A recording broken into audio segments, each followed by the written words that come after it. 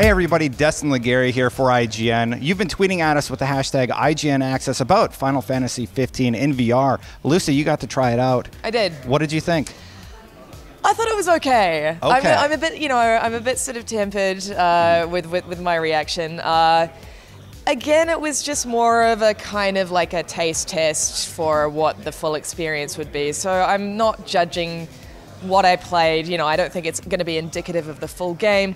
But I did, it didn't impress me too much. It was, you're sort of fighting in this big behemoth and you've got a gun and you're just shooting repeatedly at these reticules on his body. You could also teleport around. You could teleport around, which meant that basically you never got hit because during his big swipe, he would sort of slow down and really kind of telegraph. Yeah. Hey, you need to teleport. You need to move out of the way. Yeah, okay. And to be completely honest, I don't feel like the VR added anything special to that experience.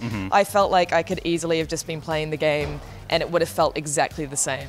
Is this like a tech demo or is this what their full product will be like? I actually have no idea. I mean, I believe that it was indicative of the full product and it's just going to be a little cool, fun, additional slice of Final Fantasy. Yeah. Well, I mean, if you're thinking about it that way, that's actually okay, I guess. It's totally fine. Like, hey, if you like Final Fantasy and you have a VR headset, check this out. Yeah, I mean, it was fun. It was interesting though. The demo ended with you in a car.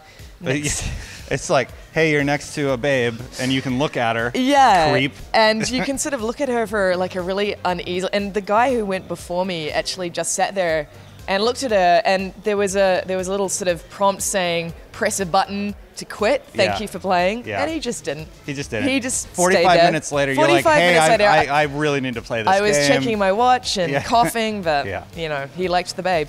But no, it was fine. It just didn't really, the VR didn't really bring anything new to the experience, which was disappointing. How many chocobos would you give it? I would give it 2.5 chocobos out of 5. Out of 5 chocobos? Yeah. All right. Well, thank you so much, Lucy. Thank you, Destin. What else do you guys want to see? Tweet at IGN with the hashtag IGN Access, and we'll check it out for you. And for more on all things gaming, you're already in the right place. IGN.